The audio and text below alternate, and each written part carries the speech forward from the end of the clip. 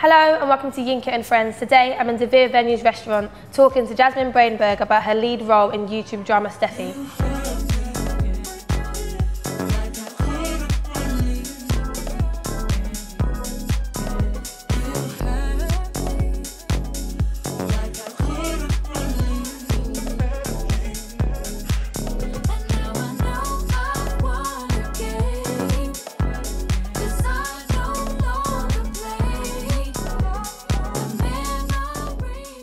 So I want to say thank you for coming, first of all. Thank you. And do you want to tell me how you got involved in the project Steffi? In Steffi?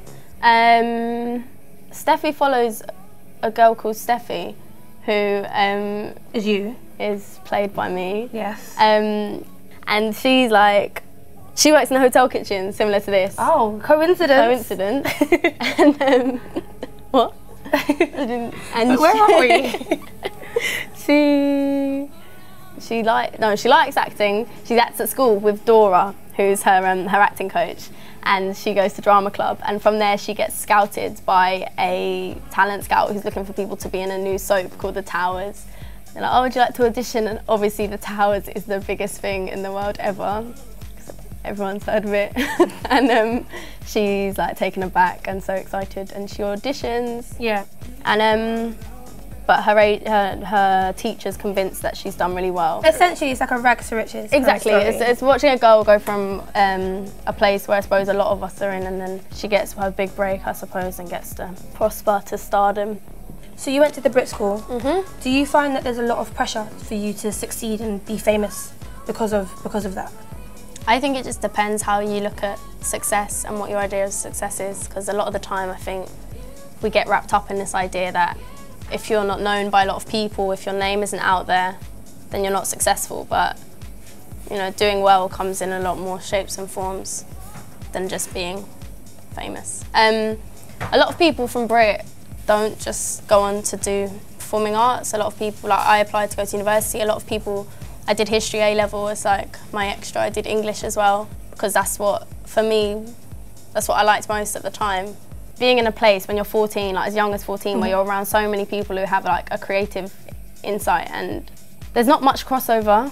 You kind of do your thing. You can pick your niche. Yeah, exactly. And that's better because you get more time to concentrate on exactly what you want to do. Was it difficult to transition from being a dancer to acting? Not really, I don't think. In some ways. I wouldn't call myself an actor. I call myself like, I like to perform, so if the opportunity comes, I'll do it.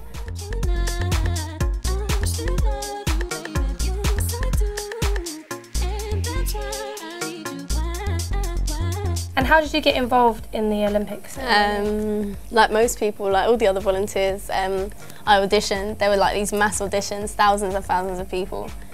And we'd be in we were in Bow, in these massive warehouses, being taught routines with numbers. It was a really bizarre experience, but eventually I started getting pulled out for like these other auditions. You didn't really know what anything was for, because a lot of the time it's kept really under wraps because they don't want it getting out. So with Steffi, how will people find out more about the project? You need to go onto YouTube, because it's all on YouTube at the moment, and like and subscribe and share the drama to spread the word. Keep it going.